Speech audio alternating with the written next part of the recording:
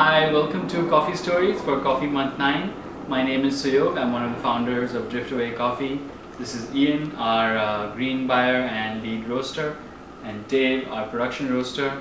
We are tasting our fruity profile coffee for Coffee Month 9. This is a coffee from Tanzania, Tanzania Kilimanjaro Mwika North.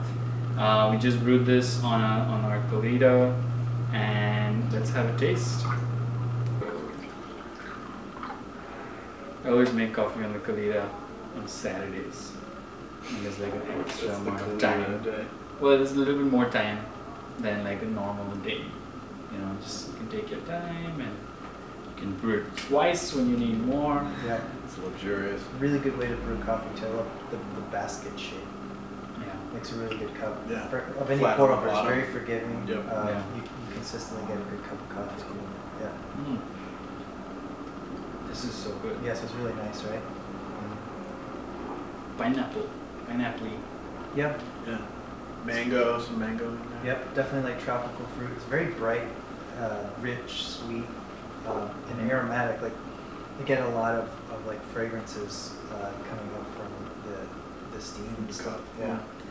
It's always a treat to get a Tanzanian coffee, just because like it's not normal. You know, like you always hear about Ethiopia, you always hear about Kenya.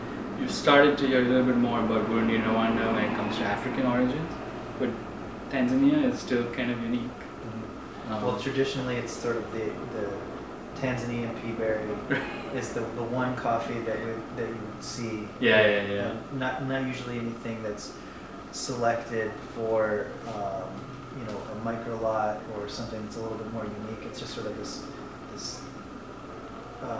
big mixed lot of a lot of different coffees that are sorted for pea berries, and that became sort of the popular thing. Basically, two coffee beans sort of stuck to each other, but like not essentially stuck, but like molded into one. So one cherry usually has two seeds that separate, whereas a pea berry is just one rounded seed. It's denser. It actually is more flavorful, but it's a little confusing unless you use a scale, because it can be it'll weigh more.